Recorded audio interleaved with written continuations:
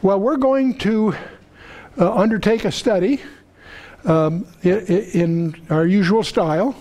We're going to undertake, first and second, Corinthians is the way you know it. And so we are in the first session of what will be probably, could be more than a dozen. And we are in an introduction in chapter 1. And the other label I like to use for this study is First Californians. Okay, and I have my tongue in my cheek, of course. On the other hand, it's really not a far-fetched analogy. We're going to take a look. So we're looking at session 1 and chapter 1 of what I'm, with my tongue in my cheek, I'm going to call First Californians. And so, why do I say that?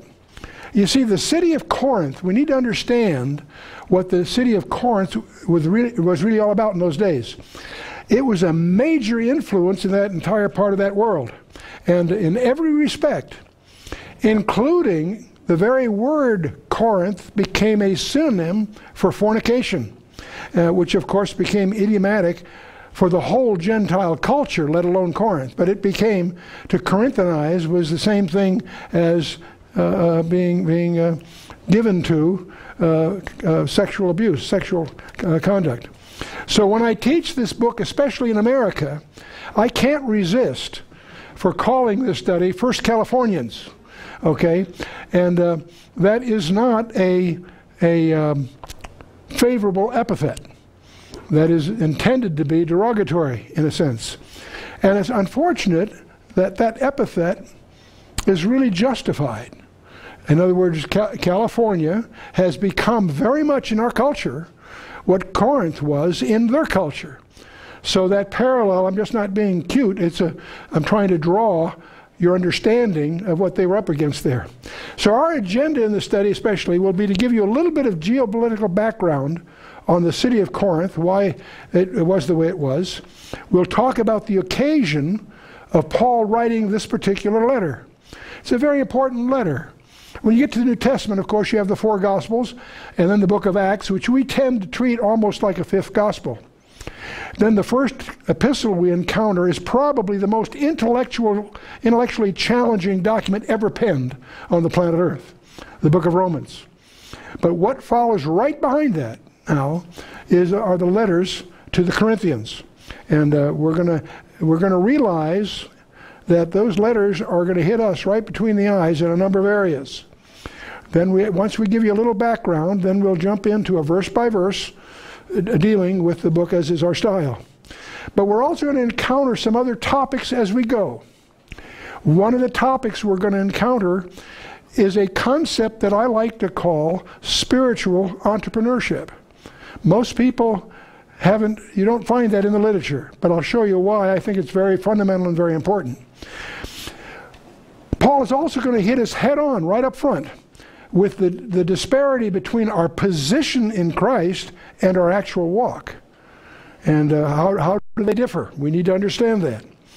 And then I'm going to also conclude this study today by exploring what I like to call the ultimate oxymoron. An oxymoron is a term we use for a self-contradictory phrase. I'm going to show you what I believe is the ultimate oxymoron before we're through. Well, let's first of all talk about the peculiar geopolitical advantage of the city of Corinth. It enjoyed a very strategic geographic position, and that guaranteed its commercial prosperity. It was a very, very prosperous place. It couldn't help but be because of its unique position. They say a sailor never takes around Malaya until he first writes his will. What do they mean by that? You need to understand the map of Greece.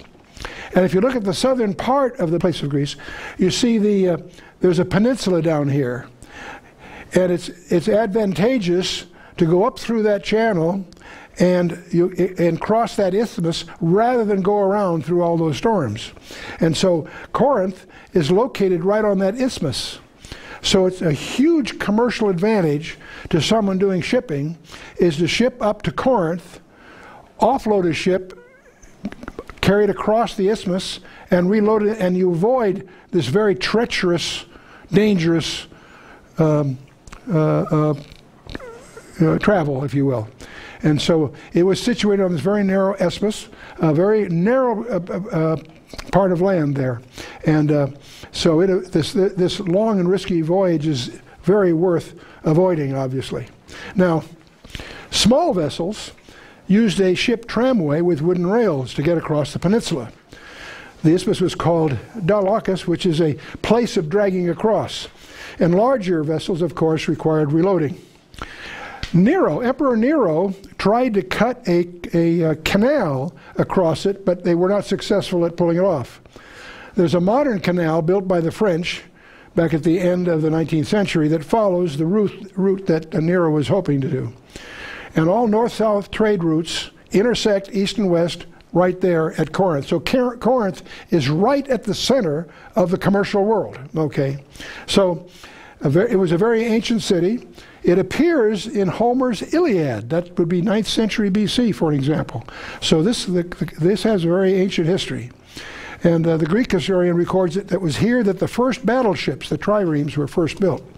And it's also the setting for the legendary Argus, where Jason sailed the seas searching for the golden fleece. These all center on Corinth, if you will. Okay? Now, the new city of Corinth was primarily a Roman colony.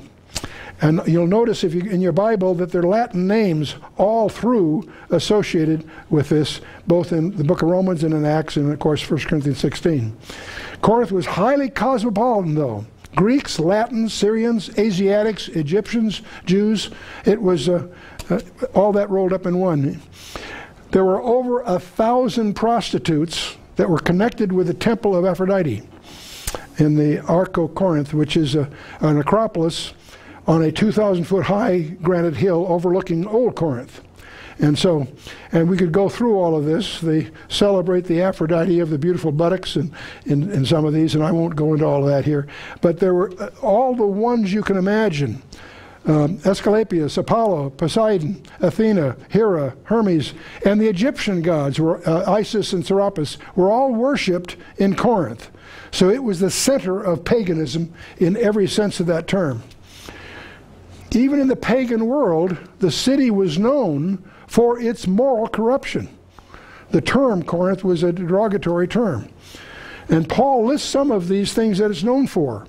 Fornication, porneia, thus pornography, idolatry, adultery, effeminacy, homosexuality, stealing, covetousness, drunkenness, and swindling, and all the rest of it. And he'll do that. We'll get into that in chapter 6. So Corinth came to imply licentiousness. To Corinthianize was to live in debauchery, to go to the devil, so to speak. Those terms were very, very strong negative ones. So the way we can look at it, the city of Corinth was like Hollywood, Las Vegas, and New York all rolled into one. If you get the feeling for that, you get a flavor of what we're dealing with Corinth. It was the capital of the Roman province of Achaia, and it was the most populous and wealthy place in all of Greece. The finest athletes were attracted to the Isthmian Games. They were so dominant that they were celebrated even after the city was destroyed. Those games became a big deal, obviously. Now, Corinth also enjoyed a very fertile soil. Grapes and other crops flourished there. The word currant comes from Corinth, interestingly enough.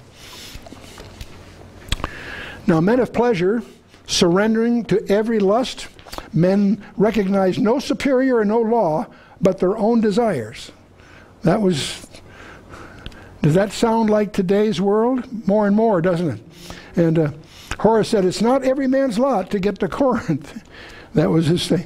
And he was referring, of course, to the great expense of the self-indulgent life at Corinth. And that California is running at a close second. California is a very expensive place to run a business. That's why many businesses are leaving. But also with the entertainment industry and a lot of other reasons, it is very much a self-indulgent culture there. Well, let's talk about Paul at Corinth. Remember, Paul went to Philippi. He met opposition by fanatical Jews. And then he went to Thessalonica, and then from there to Berea, and then on to Athens, but with very little success. We always talk about his visit to Athens, but it was not that successful. And his 18 months there were compressed into 17 verses in Acts 18. And So then he went to Corinth with much trembling, we find in 1 Corinthians chapter 2. And he went alone because Silas and Timothy were occupied in Macedonia. So he went there on his own. Now, interestingly enough, he lodged with Aquila and Priscilla. Now, both these Jews were expelled from Rome by decree of Emperor Claudius back in AD 49 approximately. So they were there and they roomed together with Paul. Why? Because they all had the same vocational skills. Aquila and Priscilla and Paul had skills, and they were known as tent makers. Now, you hear a lot of speculation about tent making. No, it's very clear. We know a great deal what they did. They were leather workers by trade. And what was that all about? Tent making, Paul's native province of Cilicia, where he came from, was noted for its good grade of goat's hair cloth, a very lightweight kind of leather. And it was used largely for tents, and that it was exported by the designation Cillian cloth. And that's what, so Paul's skill in this craft probably consisted of sewing together the proper lengths of cloth and the attaching of ropes and loops. When people traveled in those days, many of them traveled with tents on their back. And it was a skill, it was something that involved some special skills. Now, something else you should understand, in the Jewish culture, Jewish parents always taught their children a trade. The rabbis would say, he that doesn't teach a trade raises a thief. No matter how bright they were, whatever education they had, separate from that, they had to learn a trade. And so and it was usually a vocation that would be pursued in successive generations in a family. So they became good at that, whether it was in diamonds or leatherworking or whatever it was, they would learn a trade. And they felt that was just part of growing up, part of their skill set to face life with. And so that tells us something about Paul that most people don't realize, and we're going to be dealing with this topic in more detail later in the study of 1 Corinthians. But it's a concept that I call spiritual entrepreneurship. And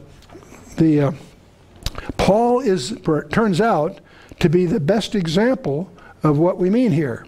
He never took donations for himself from those he was ministering to. Many people don't realize that. He would take donations for others.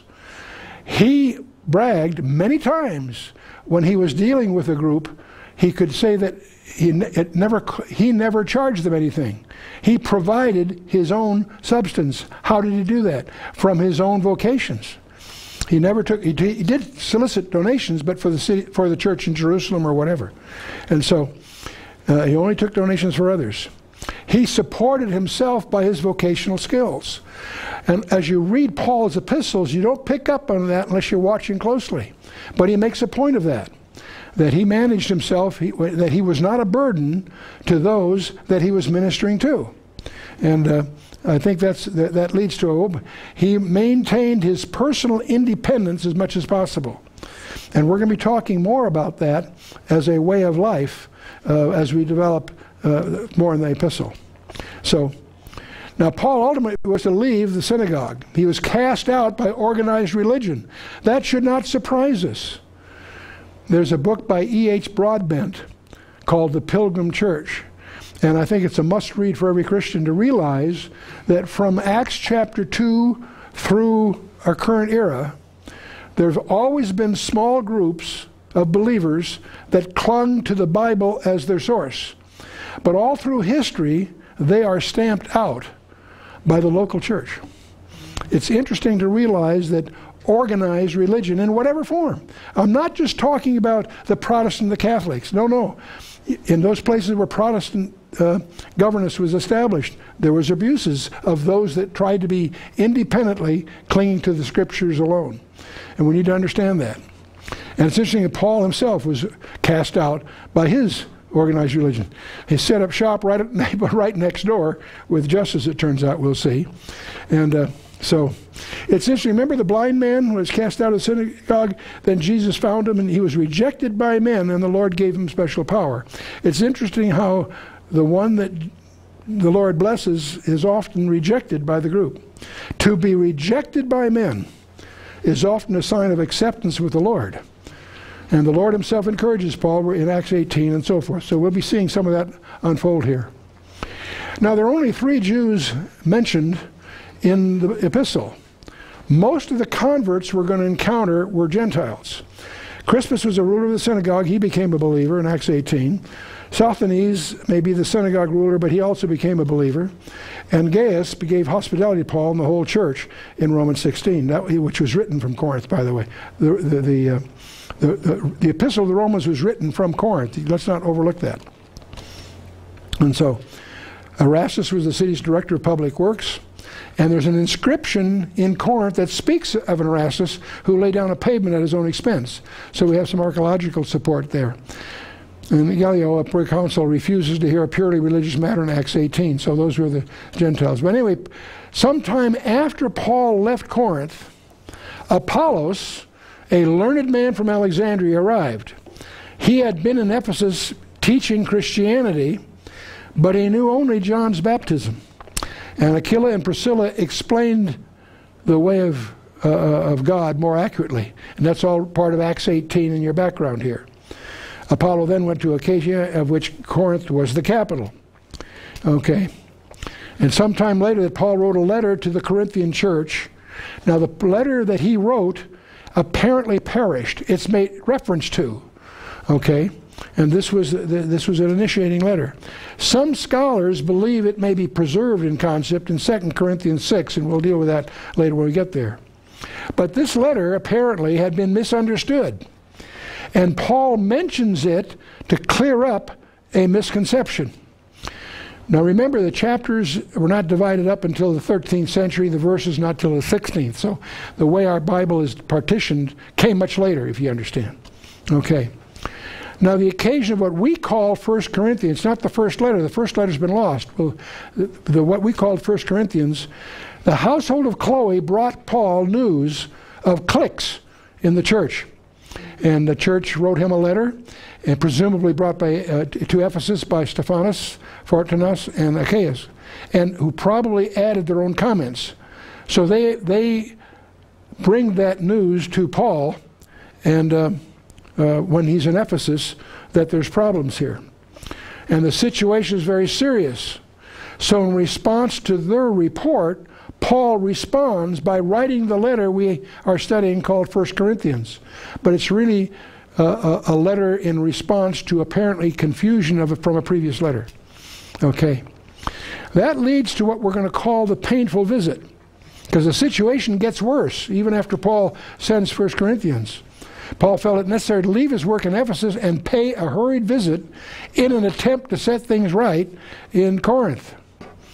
This visit is implied in passages in 2 Corinthians which speak of Paul as being ready to pay a third visit to Corinth. His second visit was already past. So this is what we call the painful visit. His references to coming again in sorrow indicate that this visit had been an unpleasant one. It failed to clear up the situation, and Paul went away profoundly upset by all this.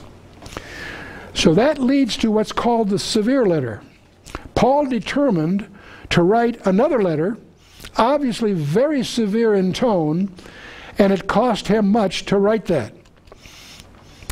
Had it not been successful, it might have conceivably have meant a final rupture between Paul and this church that he had founded. Very critical issue here. The letter seems to have been lost, the so-called severe letter. Many scholars believe part of this letter is preserved in 2 Corinthians 10, 11, 12, and 13. Now, this letter, the so-called severe letter, was apparently taken by Titus, who was to return to Macedonia and Troas. Paul was impatient to know how it had been received. He wrote the severe letter very nervous about how it was received. When he eventually catches up to Titus, he is relieved to discover that all is well. It didn't go badly, it went well. It was a severe letter, but it was received, if you will. So, and out of this great relief and joy, Paul wrote then the letter we call 2 Corinthians. Almost certainly he visited the church soon afterwards. So I want to lay this out in front of you so you have a perspective as we get into 1 Corinthians. Because you're going to see allusions to 3 visits and 4 letters. There were 3 visits. The first one when the church was first founded, the so-called painful visit, and the visit after 2 Corinthians had been sent. But there are 4 letters. The first letter is referred to as the previous letter. The second letter is the one that we call 1 Corinthians. Then there was the severe letter that was very critical but has been lost. And the 4th letter called 2 Corinthians. It fortunately went very well. So I mention that because it's easy to get confused, because we'll deal with this as we go too, but that gives you the background.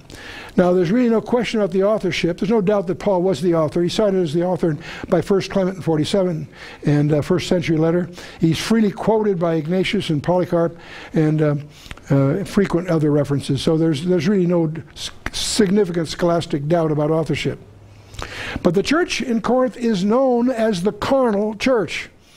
Spiritual babes, immature, undeveloped spiritually. That's what we're dealing with here. Unseparated from the world. They have only a minimum of doctrine. What they do have is mostly practical conduct related. And we're going to be getting right into all of that as we get into this. Now, talk about key topics that we're going to encounter here. Paul's going to talk about discipline in chapter 5. He's going to talk about going to the law. Christians shouldn't be going to the law, according to Paul, in chapter 6. He talks a lot about marriage and divorce in chapter 7, Christian liberty in chapters 8, 9, and 10. The Lord's table will be dealt with in chapter 11. The gift of tongues will be talked about in chapters 12 and 14. Most of what we know about the charisma, the gift of tongues, is from 2 chapters, chapters 12 and 14.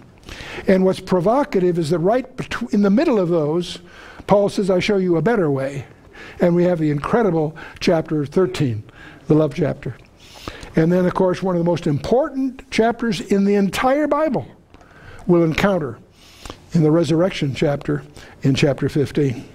So that's the menu for 1 Corinthians as we get into it. So let's just jump in verse by verse. That's the way, that's enough palaver to get as background. So let's jump in first, Californians, chapter 1, verse 1. Paul, called to be an apostle of Jesus Christ through the will of God, and Sosthenes, our brother. Now, Paul called. That's a crucial issue. He's highlighting the divine origin of his apostolate authority. He's distinctive here. And Sosthenes, our brother, it may be the Jewish synagogue ruler or believer that we encounter in Acts 18. Unto the church of God which is at Corinth, to them that are sanctified in Christ Jesus, called to be saints, with all that in every place call upon the name of Jesus Christ our Lord, both theirs and ours. Now, we're from verse 2 through 9, we're going to be encountering something we need to distinguish between one's position and one's practice. And if you don't understand that, you won't understand any other part of the whole New Testament. We need to understand the difference between our position and our actual practice or our walk. So we'll deal with that. Unto the church of God, of course, and so the word there is ecclesia, assembly. And in the Septuagint, the Greek of the Old Testament, that same word is used of the people of Israel. Same terms used. Church of God, sanctified saints. Remember that this is Corinth. They are sanctified. And yet they're the most carnal, worldly, sectarian church, and yet they are saved. That's going to give us some real trouble as we begin to embrace that, to realize that they're bad news. They are carnal. And yet, they're saved. That should be disturbing. We need to get that understood here. The next 9 verses announces who they, that's ourselves, also are before he addresses their problems. Let's take a look at verse 2. Unto the church of God which is Corinth, to them that are sanctified in Christ Jesus, called to be saints, with all that in every place call upon the name of Jesus Christ our Lord, both theirs and ours. And all that in every place. And this letter is addressed to all of us. Let's understand that. It isn't just to those bad guys back there in Corinth. No, to all of us who seek to own the lordship of Christ. We're the focused. And this parallels the Old Testament where they use the name of Yorivave as the highest possible place. And that's they're doing that here with the Messiah, of course. Now, Paul does not threaten them with the loss of their salvation. I want you to understand that. As he deals with their problems, he doesn't challenge the security of their salvation. Why? Because it's God's faithfulness, not theirs, that's at issue. God's faithfulness is what locks us in, not our conduct. Okay? Remember the prodigal son. We all know the story of the prodigal son. The prodigal son blew his inheritance, but he never lost his sonship. That's the real point of that story. It's often missed unless it's taught well in Luke 15. Well, Paul continues, now grace be unto you and peace from God our Father and from the Lord Jesus Christ. He never calls him Jesus, it's always the Lord Jesus Christ. And Christ is not his last name, it's his title. Messiah, Mashiach in Hebrew. Grace, charis, that's the typical Greek greeting. And the Hebrew is shalom, our Lord Jesus Christ. And it's interesting, no one in the Scriptures ever addresses our blessed Savior merely as Jesus, by the way. I don't know if you ever noticed that, but you might be alert to that. It's always the Lord Jesus. And this epistle will emphasize his lordship. If he is not Lord of all, then he is not Lord at all. So he wants to be number one on a list of one, is the way I like to summarize that. Paul continues, I thank my God always on your behalf for the grace of God which is given you by Jesus Christ, that in everything ye are enriched by him, in all utterance, in all knowledge, even as the testimony of Christ was confirmed in you. So you notice in these first 9 verses he's going to announce who we are before he addresses their problems. He lets us understand our standing before he gets at the problems that need to be solved. See, I thank my God always on your behalf. He's talking to the Corinthians. He's talking to us as the Californians, in quotes. Okay. For the grace of God which is given you by Jesus Christ, that in everything ye are enriched by him. Really. In all utterance and in all knowledge, even as the testimony of Christ was confirmed in you. So that's the positive. So he starts right there with it given you by Jesus Christ. And God's grace is given. You don't earn it. It's given. And it's not for their achievements. It's not earned. It's given. We need to understand that. So, even as testimony of Christ was confirmed, okay? The verb, this is verb used in papyri in the legal sense of guaranteeing. Confirmed in the sense of being guaranteed. And of course, in Philippians, Paul reminds us, he that began a good work will perform it until the day of Jesus Christ. What he starts, he finishes. And he started a good work in you. And what he starts, he'll finish. It will never be said of God that he saved a man and then couldn't keep him. The shepherd keeps the sheep, not the sheep. So we see what Paul is really setting us up here for. So that ye come behind in no gift, waiting for the coming of our Lord Jesus Christ.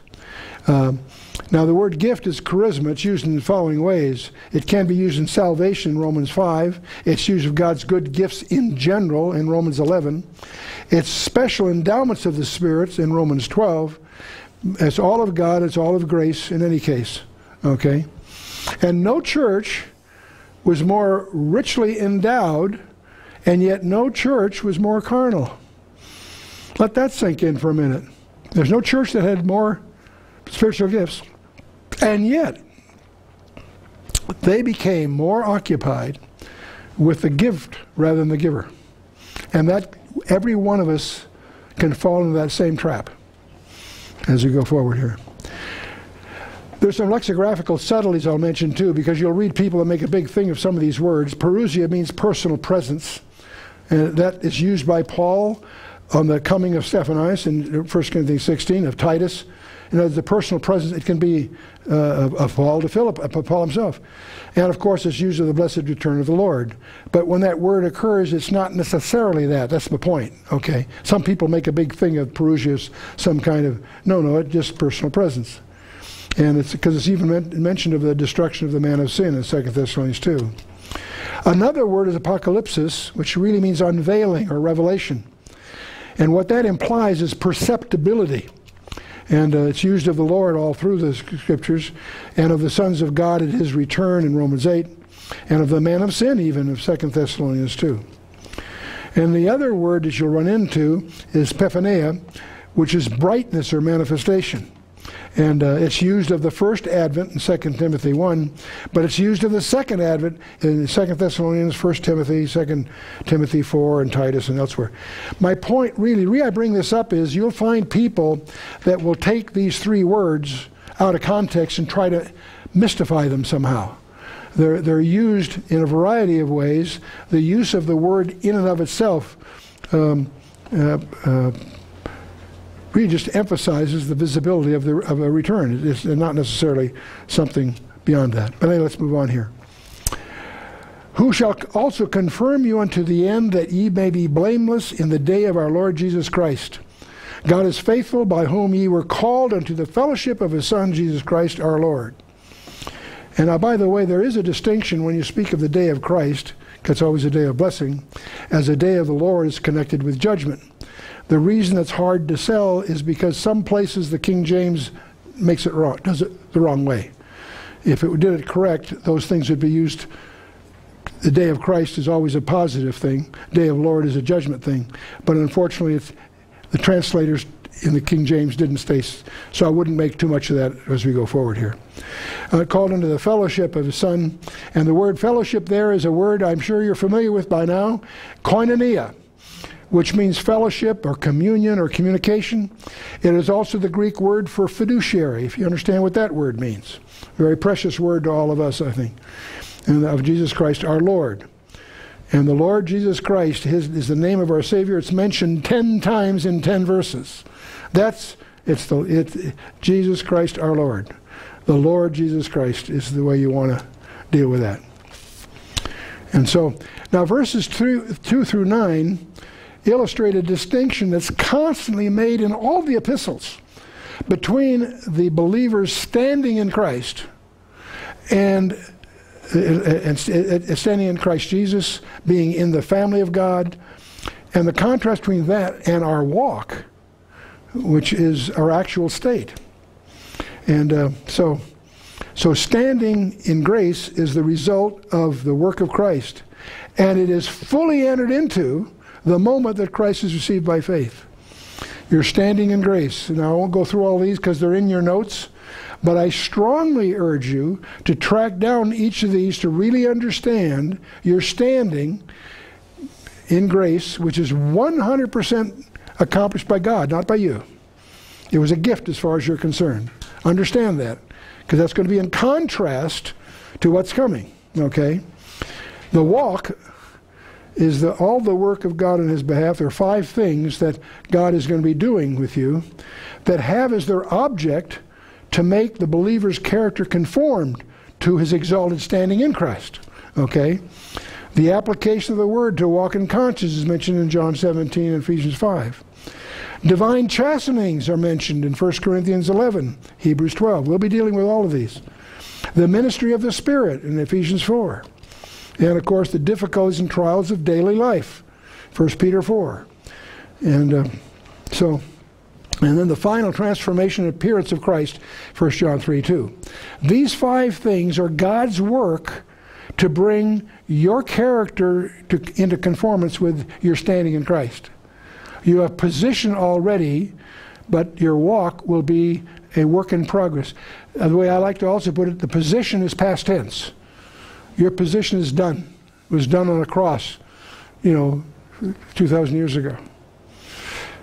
Your walk, you're a work in progress. God is not finished with any of us in this room. We're all works in progress. We're all undergoing these 5 things to bring us into conformity to that position. Well, that leads us now into divisions that is part of the problem. The quibbling, following personalities, wrangling over non-essentials is one of the concerns Paul has here. And I want to remind you of what I call Augustine's admonition. This hangs in my wife's ministry lobby, and I love it there. And it's, I think he says, in essentials, we seek unity. In non-essentials, liberty. But in all things, agape.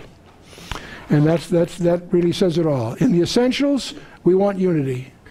Are there some things that we may have difference of view on? If they're not essentials, fine.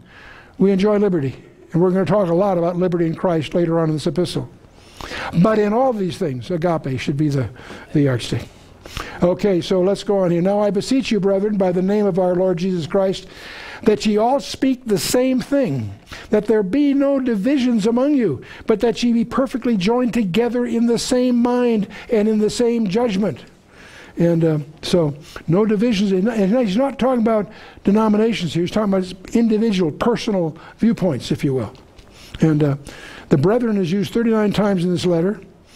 And in Romans and Thessalonians, 19 times each. Brethren, we are brothers in Christ. This, with all the problems in Corinth, we don't want to lose sight of the fact that they were brothers. In the Institute, we try to admonish that we never make comments on other ministries. We may compare what's been published with what the Bible says, different issue. But we do not comment on other ministries. The charisma is tears, rips up. This produces dissensions and cliques. We're not talking about denominations here. We're talking about internal, not external divisions here. Now the question you have to ask yourself, does Christ love his church? Of course he does. Then don't we grieve him when we attack a member of it?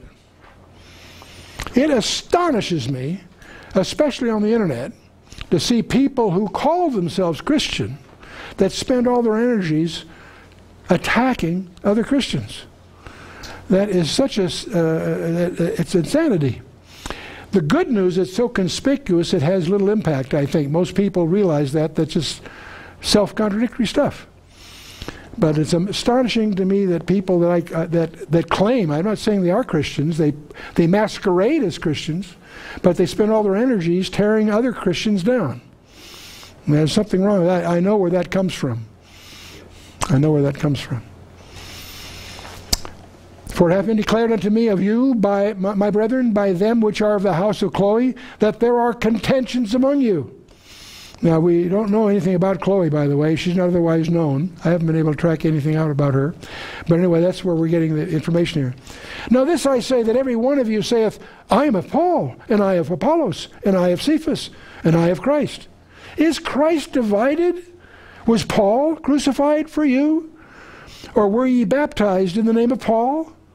He's obviously challenging them, and he may be using these as metaphors, not literal, but nevertheless, they may not be actual names. They're simply using them figuratively.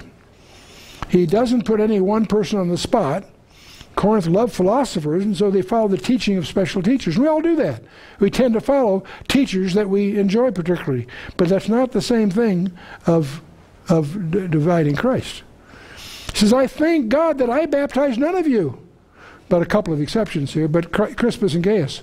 Lest any should say that I baptized in my own name. And I baptized also the household of Stephanas. Besides, I know not whether I baptized any other. In other words, what he's trying to say is, I baptized few as exceptions. He's glad he didn't do more of it, because he would feel that he's maybe leading that. So, it's appropriate for a new believer to be baptized. But don't look to the person who baptizes you, look to the Lord. That's what it's all about. That's what he's, in effect, saying here. Now, so about Christ delegated this to his followers. Paul did baptize, but as exceptions. But now this leads to a little topic that I really enjoy. The foolishness of God. Now that phrase has got to be impossible. That is a strange, what is an oxymoron? That's a self-contradictory phrase, a jumbo shrimp. Military intelligence. Engineering commitment. And you can go on and on like this, okay? Well, what's the ultimate oxymoron? Let's see what Paul develops here from verse 17 and following. Paul says, "For Christ sent me not to baptize, but to preach the gospel, not with the wisdom of words, lest the cross of Christ should be made of none effect." So he's denying the wisdom of words here. "For the preaching of the cross is to them that perish foolishness, but unto us which are saved it is the power of God." Verse 18 of chapter 1 is one of those verses that is more poignant than you realize when you first read it. The preaching of the cross, it divides the entire world into two mutually exclusive categories.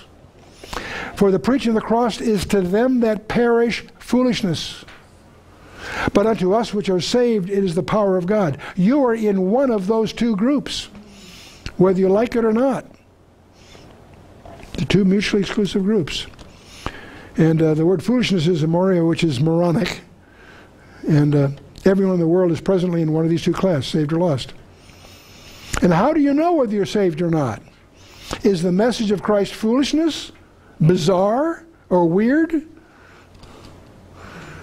The cross is at the same time both the declaration of man's utter depravity and the manifestation of God's infinite love.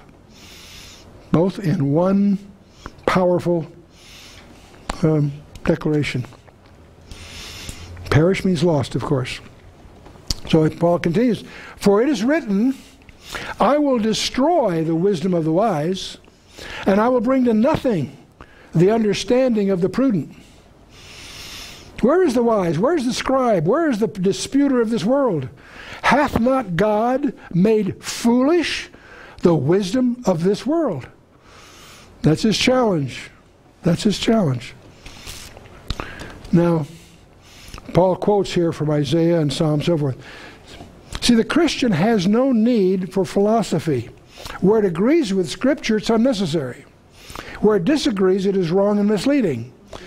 And it has nothing to reliable offer. Colossians 2:8 is your ultimate authority on that particular topic. And by the way, 1/3 of Paul's quotes came from Isaiah, interestingly enough. And Eon is this age, and cosmos it refers to this ordered universe. The word cosmos is actually to bring order out of chaos, is what it means. So that's where the word cosmetic comes from, to bring order out of chaos. I just thought I'd share that with you girls so you'd enjoy that a little bit. Philosophy is the love of wisdom. In Corinth there were 50 different philosophical movements, each with their favorite philosopher. Corinth was full of that. But Paul continues, "For after that, in the wisdom of God, the world by wisdom knew not God. It pleased God by the foolishness of preaching to save them that believe. For the Jews require a sign, and the Greeks after wisdom." And see, the Jews require a sign. They demanded a sign all through the Gospels, you may recall that. "But we preach Christ crucified. Unto the Jews a stumbling block, and unto the Greeks foolishness. But unto them which are called, both Jews and Greeks, Christ the power of God and the wisdom of God." Boy, we preach Christ crucified. Unto the Jews a stumbling block. It's interesting to discover Orthodox Jews who will admit that there are certain passages they're not allowed to read in their Bible because they didn't make sense. And Ron usually will point out to them that that's because they're looking at it through Talmudic glasses. Take a look at those same passages through the New Testament, and you discover their portrayals of the Messiah. The Akedah is not about child sacrifice. It's about a father offering his son. And once you realize that, it's interesting how the occasions do occur where someone of Orthodox background gets shattered into tears in moments as he realizes from the very passages that he wasn't allowed to read in his yeshiva, it portrays the reality that Christ is their Messiah. And it's fascinating to see how frequently we have that recognition acknowledged. We preach Christ crucified, unto the Jews a stumbling block, and unto the Greeks foolishness. But unto them which are called, both Jews and Greeks, Christ the power of God and the wisdom of God. And see, the problem with the Orthodox Jews is they don't know their own scriptures. And that's what's so exciting. If you show them in their own scriptures, they discover their Messiah. In Psalm 22, Isaiah 53, Daniel 9, powerful, powerful things there. If the power of God came through wisdom, that would open the way of salvation only to the intellectually gifted. You see, that wouldn't be God's desire. Because the foolishness of God is wiser than men. There's that phrase. I just can't get used to that phrase. The foolishness of God. That's what a strange collection of words that is. Because the foolishness of God is wiser than men. The weakness of God is stronger than men. The foolishness of God. How can you even use that phrase? See, I regard that as the ultimate oxymoron. The foolishness of God. Have you ever noticed how God goes out of his way to go weird? He decides to wipe out the entire planet Earth and save 8 people. So he has them build a barge. I mean, that whole story, and from Genesis 6 on, I'm sorry, it's weird. It doesn't stop there. Samson wipes out a bunch of things with the jawbone of an ass. Okay? And you go through. Elisha and Naaman the leper. Naaman the leper has got leprosy. He's the head of the Syrian army. And go bathe in the Jordan 7 times. You've got to be kidding. It muddy all the end. Do it. And when he finally does, he gets healed. I mean, God goes out of his way to do things in a weird way. One of my favorites is the brazen serpent. Moses confronted with all these snakes killing people, and he goes to the Lord. The Lord says, put a brass serpent up on a pole on the hill. Everyone that looks at it will be saved. And he does, and they do. The interesting thing about Moses and the brazen serpent, you can search every verse of the entire Old Testament and not have that explained. That's a weird thing. A brass serpent on a pole, what's that got to do with anything? I thought the serpent was sin. Brass serpent. In fact, that serpent is still around 1,000 years later, and Hezekiah has to destroy it. Nehushtan, a thing of brass, because they're worshiping the darn thing. It isn't until you get to John chapter 3 where Nicodemus at night has the Messiah explain to him what this, as Moses raised the serpent in the wilderness, so shall the Son of Man be raised up. And in that one little verse, verse 14 of John 3, it explains, you suddenly realize the whole episode in Numbers 21 was a foreshadowing of the Messiah, designed from the beginning. In fact, that very episode gives rise to the most famous verse in the entire Bible, John 3:16, as he explains to Nicodemus what Moses and the brazen serpent was really all about. Jonah and the big fish, that's another one. God calls Jonah to go give a message to the Nineveh, and he goes, takes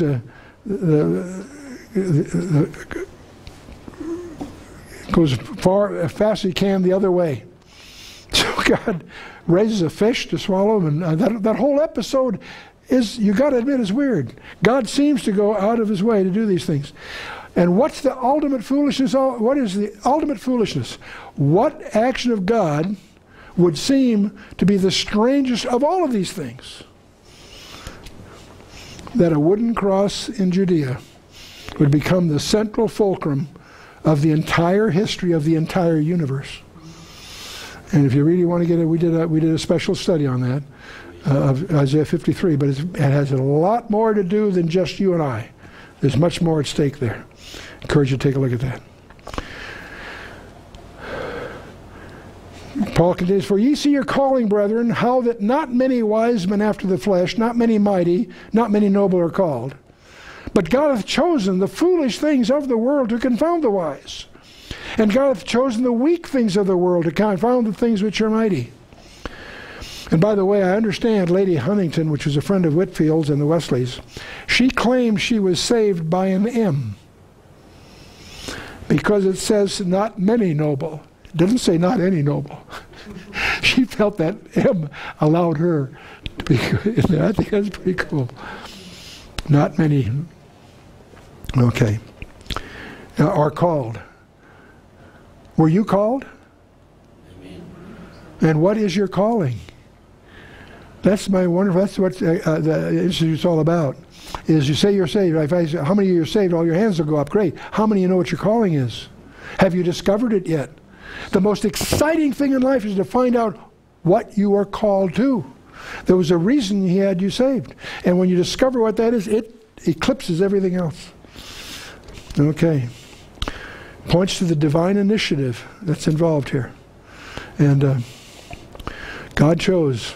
And if he chose, that means he's got purposes. You see, our intrinsic materialism, that's for all of us, our carnality, should be eclipsed by the realization that we are subject to the divine calling by God himself. Whatever leanings we have to materialism should be eclipsed by the realization that God has called us to something other than that. God hath chosen the foolish thing. He chooses. He's got reasons for that. There were 11 disciples that were lowly Galileans. They were fishermen, tax collectors, and peasants. Only one was a gentleman, a Judean. His name was Judas. Saul of Tarsus was a contrast. He was educated in two cultures, was a leader, powerfully placed. He counted it all for naught. He had to give up his religion in order to get to heaven. Think about that. Well, Paul continues, and the base things of the world and the things which are despised hath God chosen, yea, the things which are not, to bring to naught the things that are, that no flesh should glory in his presence. Praise God. Hath God chosen. God chooses these things. He chooses strange things to win us into his forever family. Let's realize that God knew what he was doing when he called you. He knew what he was doing.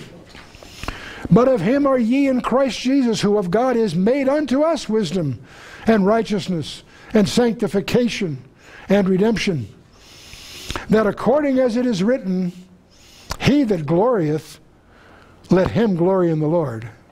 Praise his holy name indeed. That, as they say, is the bottom line. Let him glory in the Lord. This is a call to humility of all of us. Because whatever we are, wherever we are, it's what he's called us to. Praise his name. Now, in Christ Jesus, there's whole books that have been written about this enigmatic phrase, being in Christ. What he's really referring to is the most intimate, closest possible connection with our Lord. It's really what we'd call spiritual intercourse. Just as physical intercourse is a form of intimacy, spiritual intercourse is a form of spiritual intimacy. That's what he's dealing with here. So wisdom includes righteousness. Christ is our righteousness. There's no "our" in the Greek. Sanctification and holiness is included. And of course, redemption. And so, the way I love to get this clarified is to recognize there are 3 tenses of salvation. We use the word salvation all the time, so much so that it loses its crispness. We have been saved, past tense, from the penalty of sin. That's a done deal. It was done on a cross 2,000 years ago, period. We are being saved from the power of sin. We call that sanctification. That's a work in progress. That's what's going on during our lifetime here. And we shall be saved from the presence of sin, and we call that redemption or glorification. Past tense, from the penalty of sin. Present tense, from the power of sin. Future tense, from the very presence of sin. Praise God. I think that's clarifying, hopefully helpful. Now for our next session, I want you to read the entire epistle. Between now and the next week when we get together, find time, read the whole epistle. It's not that hard to do. But what I want you to do is study carefully 2 chapters. Chapters 2 and 3. We'll zero in on those, of course, during our course. But do it in the context of the entire thing. And one of the questions you should ask yourself as you go through these 2 chapters, 2 and 3, what are the key lessons there for us personally? There may be some surprises that come out of that. So with that, let's close with a word of prayer.